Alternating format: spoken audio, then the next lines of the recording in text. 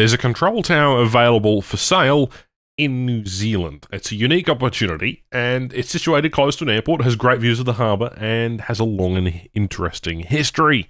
Today, we're going to be taking a look at, well, obviously I'm in Australia right now, I can't necessarily travel there, but an old airport control tower that's now available as basically real estate. And I don't know if I'm the only one who does this, but I like looking at local properties, and I like looking around and interesting properties, and I think, how can I make that my own? I guess that's something that we all do. We all like to have a space or whatever.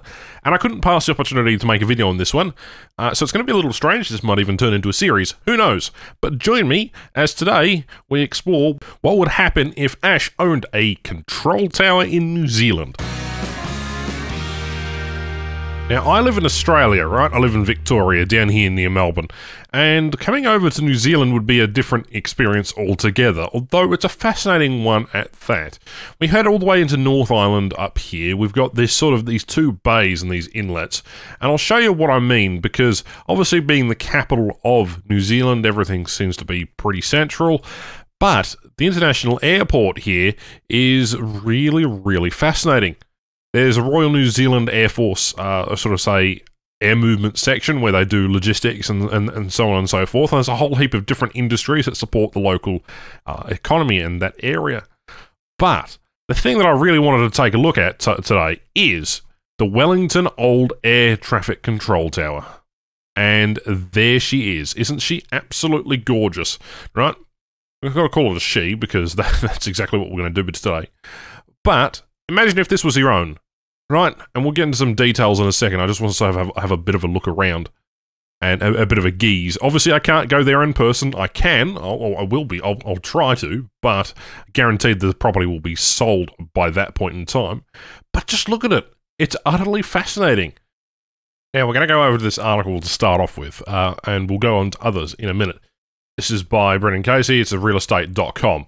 Old airport control tower now available as a house for sale in New Zealand. And obviously it goes through, we talk about the pandemic, but then this beautiful property appears right here.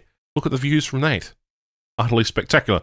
Obviously here you can see the new tower which has replaced this thing. Apparently this particular control tower has been out of service for a couple of years and air management doesn't know exactly what to do with it.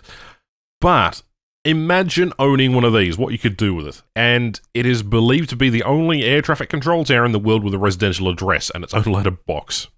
So that in itself is a fantastic proposition. And the views are spectacular from up there. Would I pass an opportunity to get this? Probably not. But even saying that, it'd make an amazing sort of content creation hub and also house for myself, obviously. And to be the stable and sort of area where you can see the whole runway, you can see over those houses, you can see over everything. The view from up there must be absolutely superb. In fact, I know a few people, I posted about this on social media yesterday, and a few people are like, why don't you go get it? Well, the honest answer is I don't think I'd be able to get enough funds quick enough to beat all those developers that want to turn this into like 6-story, housing and apartments, because of its unique location between two very, very good harbours. If we go out here, we've got Evans Bay up here, and then we've got Lyell Bay down here. And any which direction you want to go, that's a surfing / or walking destination. If I come down here to sort of get an idea of what the harbour is like, well, kind of. Again, it's a beautiful area. Wellington is known for being extremely windy and cold and rainy, however, but that doesn't necessarily bother me too much because I spend most of my time indoors at the moment anyway.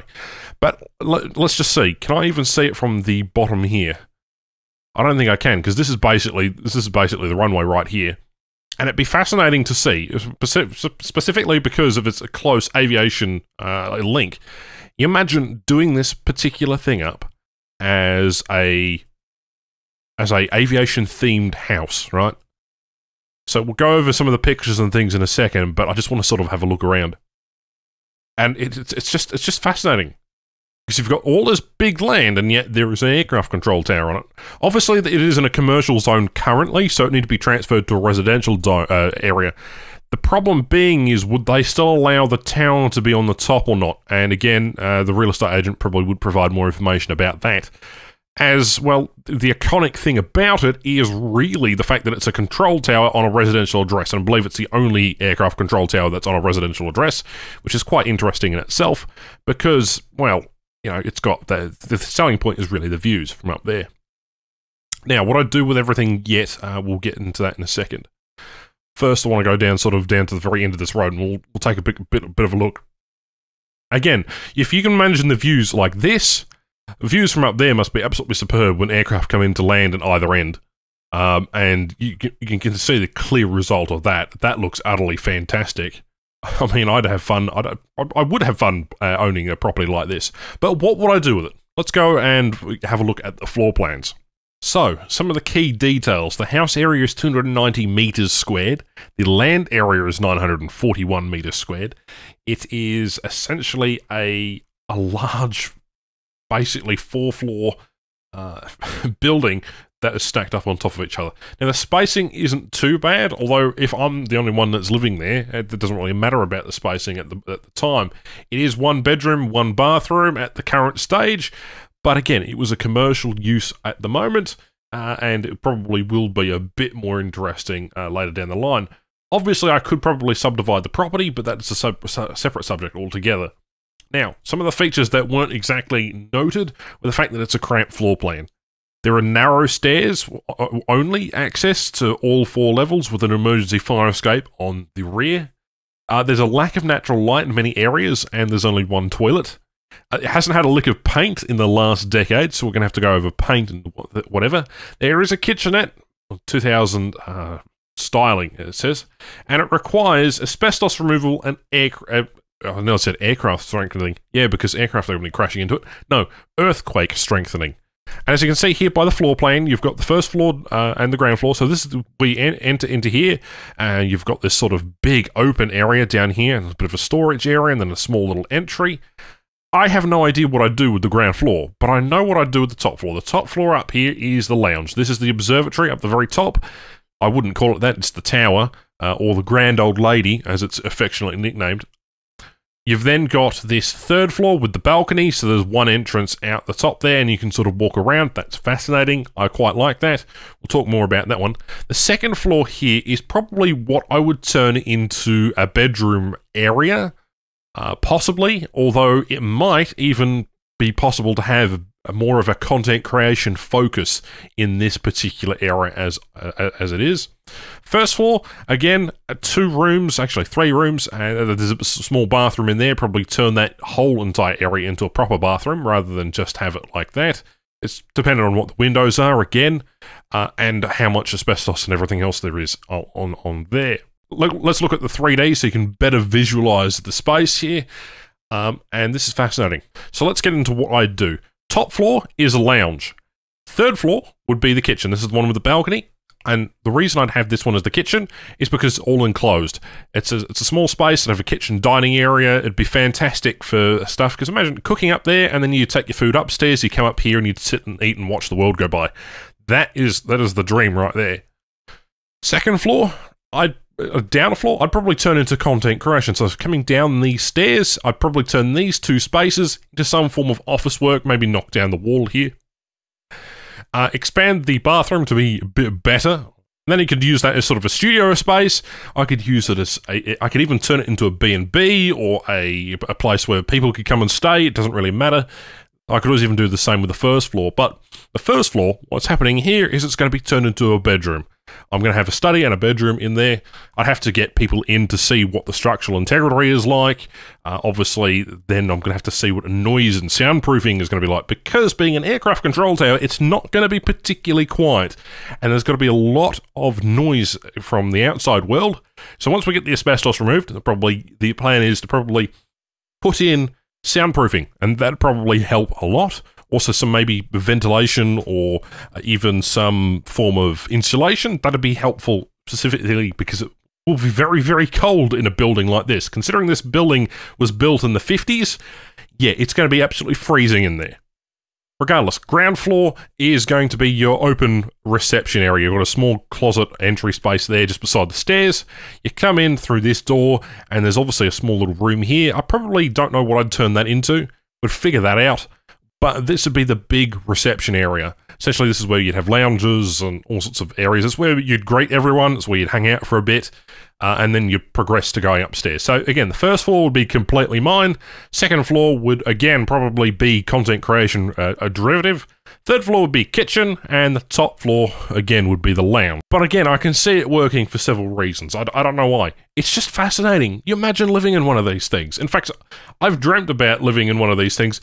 You could turn it into the most aviation-centric place, and I could have, I don't know, I thought about this, on the second floor, because it's all windows. If you have a look at the picture up here, I'm going to open this picture. Have a look at this. So this is the second floor. So you've got first floor, this is the ground floor, first floor, second floor. And this is where the content creation would probably happen. If I knock down the wall in the middle there, imagine I'd have a live streaming setup or some sort of content creation setup up there, and I'd be able to mount GoPros up here in 3 different or maybe 4 different directions facing the runway. That way, if I'm in the middle of doing something, we could do podcasts, or I can invite creators over, or I could do something. I could do history talks here, could turn it into a proper studio, but the endless amounts of, I guess, opportunities here is fantastic. Not only to mention the fact that there's massive space out the back here. What do I do with that? Do I rent out these car parking slots? It looks like there is quite a bunch of cars up and down here. Maybe I'll rent that out. Other than that, you probably could subdivide the property if the local council allows, because obviously being a historical property, there's going to be subject to limitations about what I could and can't do. But yes, there you go, that's probably what I do. As for the exterior, as it does need a lick of paint, I'd keep it a solid white, and instead of having the terrible sort of colouring you've got on the tower itself, we'd make it a sharp white, repaint everything. The windowsills and window frames will be black, and so will everything else. So it'll look nice, but it'll look, I guess, refreshed a bit, because it's all that kind of blue. It looks a bit old, a little bit dated. There's a lot to sort of look at here, a lot of equipment and so on and so forth. And the inside, from what I've seen, isn't particularly economically friendly, I suppose. You live in the only residential aircraft control tower. I could see this being a massive sort of hub for aviation nerds to come and visit and chat about aviation. And that, to me, is the fascinating part in this whole entire thing. It is kind of a bit run down, but still, look at the amount of views you've got of the runway and of the local area. You'll be able to see anyone coming. I hope you understand what I'm trying to talk about here, because I'm waffling a bit, and I have an immense amount of ideas I want to do. And I know that I'll probably never be able to get a chance at, owning this, because this would be fascinating to own. And obviously, I'd film the experience and obviously tearing it apart and stuff. You don't understand. It's like an aviation nerd's dream come true. That's the reality here. You can own your own control tower. Do I have to, when I have friends over, do they have to radio in Alpha Bravo 321, that kind of thing? I think it's cool, and I hope you've enjoyed today's video, even if it's just me waffling on about a property that I'll never be able to get to own. But who knows? I'm working out something, and we might be able to at least go and have a bit of a tour at the start of next year. So stay tuned for that. But otherwise, my name is Ash. Thank you very much for watching, and I'll catch you in the next one. Bye-bye.